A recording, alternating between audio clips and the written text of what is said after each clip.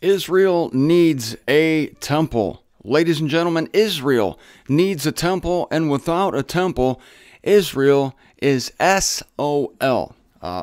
That stands for without a temple. Hello, everyone. This is Martin Zender. You are at the Revelation series. Tomorrow, I will tell you how the meetings in Indianapolis went. I have to make these shows ahead of time. Now, we are in chapter 11, verse 19. We're starting a new major section of the unveiling, namely the temple section. And it will be extremely helpful to know that from here on out, until we get to chapter 20, 21, we're looking at the spiritual aspect of the kingdom. And I remind you of an important fact here. I'm going to pull it up. I'm going to quote from A. Enoch here. It is very evident that the temple section brings before us the same era as the previous portion. This is what I told you yesterday, the same era for both and with the establishment of Christ's kingdom. That's critical. Both and with the establishment of Christ's kingdom. With the seventh trumpet in the political section we talked about earlier, that ended with the coming of Christ's kingdom. Likewise, this next section, the temple section, will also end with the coming of Christ's kingdom. But we're regressing in a way and looking at it from a spiritual, from a religious rather than a political viewpoint. Just want to make sure you know that. But let me read this. It's clear that many of the same characteristics come before us, such as the 144,000. We're still talking about them, same characters, same players on the stage. And the wild beasts he's mentioned in 11:7 and 13:1. If we're occupied with the same characters at the same time, it is clear that they must be considered from a new standpoint. That's right. Same characters, same time, new standpoint. And the standpoint is the religious supremacy of the earth. I almost said spiritual, but it's the same thing, because I know I get nervous when I say the word religion. You can't believe Zender's saying the word religion, but there's really one true religion, and that's Judaism. It's the system. Here's a great saying. The outstanding fact that the previous section is introduced by a vision of a throne, and this one by a temple, is sufficient for the anointed eye, and that is your eye. And that's my eye. How significant is that? The previous section is introduced by vision of a throne. Remember, we saw God's throne and the 24 elders were around God's throne. And the animals, where were the animals? They were around God's throne. And the elders worshipped and the animals worshipped at God's throne.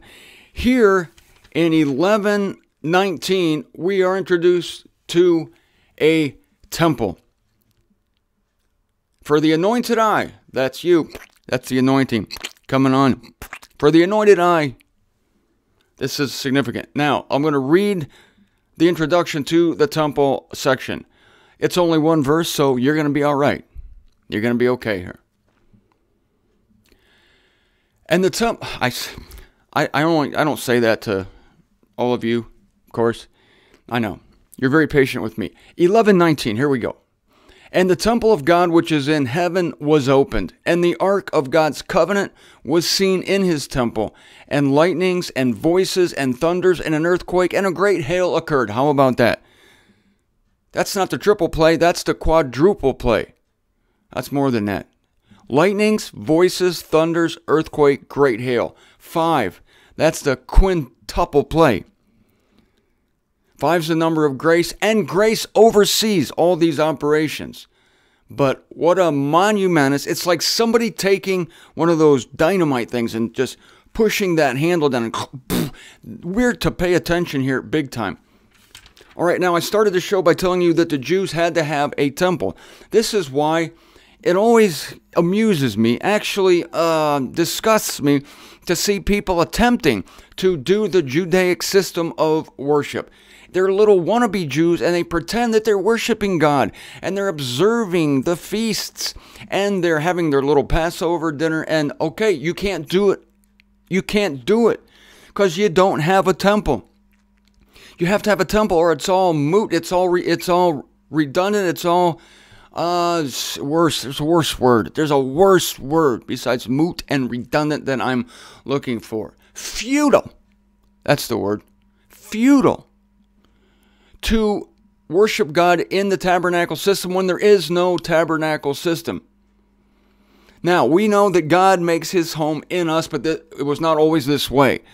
I've been writing in the ZWTF about how the Spirit of God now makes its home in us. That's because when Paul began to teach our particular evangel, the temple was in ruins. It was shambled. If it wasn't destroyed yet by Titus, probably wasn't, but the Spirit of God left it. I believe the Spirit of God left that temple. Jesus said, I'll leave your temple desolate. Your temple is left to you desolate, were his words. And we know that the veil was rent, and that was a bad thing because that protected the Shekinah glory inside. When Christ was here, the Spirit of God dwelt in the temple. He left it desolate, and they sewed that veil back up and went into business. But the disciples were still in the habit. And maybe, this is confusing to me. Maybe they thought there was a trace of the temple. There was a trace of God's presence in that temple. But all I'm telling you is that the disciples in the early chapters of Acts were hanging around the sanctuary. But here's an interesting fact about us having the Spirit of God in us. Watch this. When we're taken away out of the midst, and I believe we're the detainer that keeps the man of lawlessness from his second unveiling. That's right. I believe the man of lawlessness has two unveilings. We'll get to that later. But God will once again dwell in a temple built by hands. Now he doesn't. So you see, our presence on the earth, we are the dwelling place of God now. So if God plans to once again dwell in a temple made by human hands, and he will, and I'm not saying it's going to be the end time temple, it's going to be Ezekiel's temple that'll be built in the millennium. But the fact that he's going to do that means that we can't be on the earth because God's not going to dwell in two different places. He's dwelling in us now in the absence of a temple. When the temple comes back, we're not going to be here. Isn't that splendid, really? It's the same thing I told you about the detainer. You know, we're ambassadors of peace. God cannot declare war on the earth as long as we're here. So when we're taken away, then the road is cleared. Field is open for a display of his indignation, but not while we're here. And as long as we're here and the Spirit of God makes its home in us, 1 Corinthians 6:19, 2 Corinthians 6:15, look up those verses after this show. Look up 1 Corinthians 6:19, 2 Corinthians 6:15. We'll assure you the Spirit of God makes its home in you. But as long as we're here, no temple can come. Therefore, the temple requires our absence, and our absence is impending. It shall proceed forthwith. So, Israel always had this on-again, off-again relationship with the Spirit. Remember, the Spirit of God came on and off Saul. It came on the disciples for power at Pentecost. Look at Acts chapter 1, verse 8. They all received the Spirit at Pentecost. It came to them as a cleansing when they were baptized. Acts 2:4. Be baptized and receive the Holy Spirit. And it filled them for utterance. Acts 1:5. I think I transposed those references. Acts 1:5, the cleansing by baptism. Acts 2:4, it filled them for utterance. When Peter proclaimed on the day of Pentecost and many heard in their own language. This was the Holy Spirit. But what this does, as spectacular as all this is, and as much as many Christians want to go back to the Pentecostal era, they don't realize that this is an inferior situation because it's coming on them. Oh, that's spectacular. Spirit's coming on. No, I tell you what's spectacular. Spirit dwelling in you.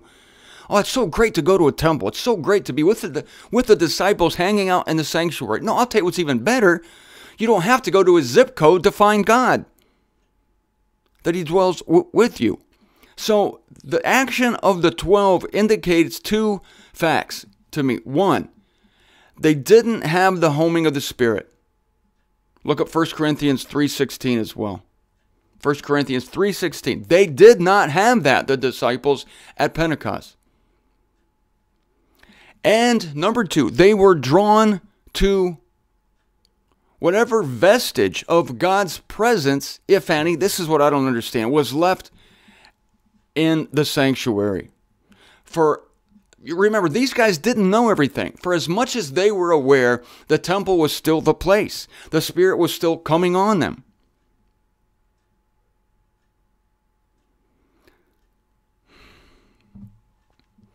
Temples, by their nature, are temporary tenements of God. The temple in the wilderness, let's do a quick review of the temples in the history of Israel.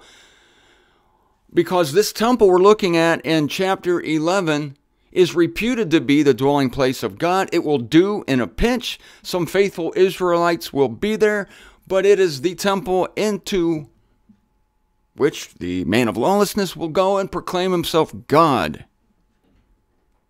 Temples were temporary. The tabernacle in the wilderness was built by a model that Moses saw on the mountain. That's another great fact, is temples on earth have their counterpart in heaven, the model, if you will. So Moses set up the tabernacle in the wilderness according to the instructions, and it moved with the Israelites. Camp here for a while, pick up stakes, move that thing. That would have been a big hassle. But the Israelites did it. Then he changed his residence. God did to Solomon's house. It was a permanent temple. God said, David, you're a man of war. You're not going to build this for me. Solomon built a magnificent temple. It was called Solomon's temple. But it was destroyed by our friend Nebuchadnezzar, the first ruler of the world. He's the king of the world. Now, Leonardo DiCaprio is not the king of the world. Nebuchadnezzar was the king of the world. And that temple was destroyed, looted, robbed, and Zerubbabel, upon returning from Babylon, rebuilt that temple. Later, Herod had to rebuild it. What happened to the temple between Zerubbabel and Herod? I'm not sure about that. But anyway, we know that there was Solomon's temple, Zerubbabel's temple, Herod's temple, and then Jesus Christ shows up. What happens then? Ooh, you had to ask, didn't you?